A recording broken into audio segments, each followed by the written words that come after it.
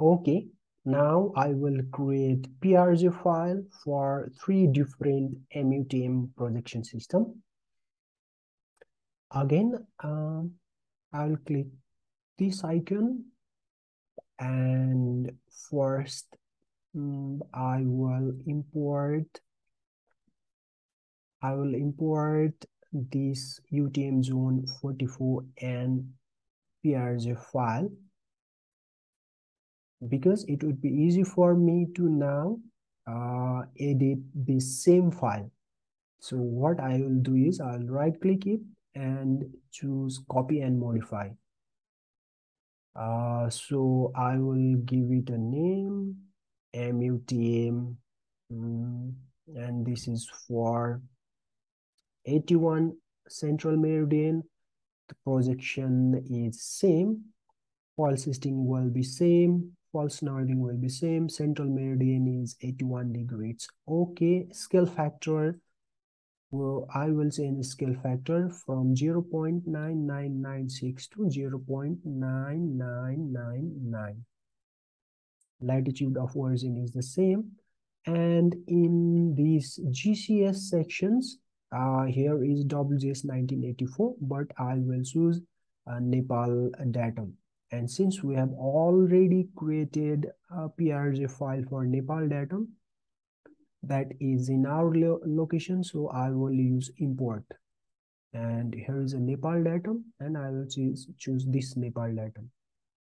So okay, so here is so here appears Nepal datum. So I have created a MUTM of 81 central meridian, and associated GCS is Nepal datum.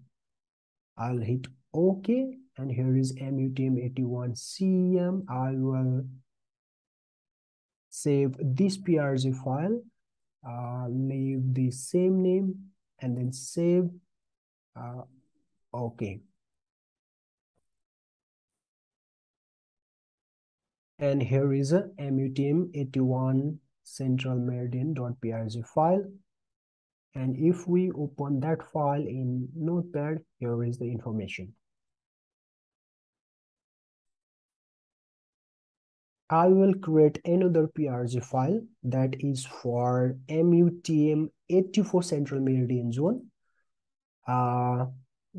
First, I would import already created file. This is MUTM81cm.prg, and I will edit this.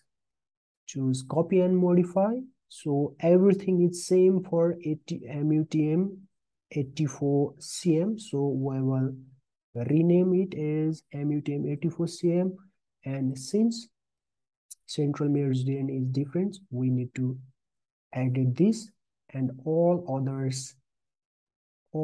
values are same. So I'll hit OK and save this file. Okay.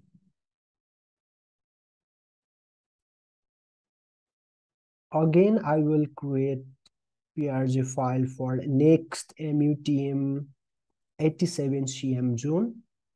Copy and modify.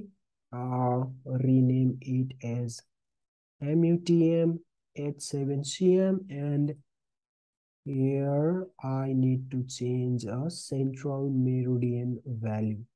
Everything else will remain same. Then okay. Then save this file.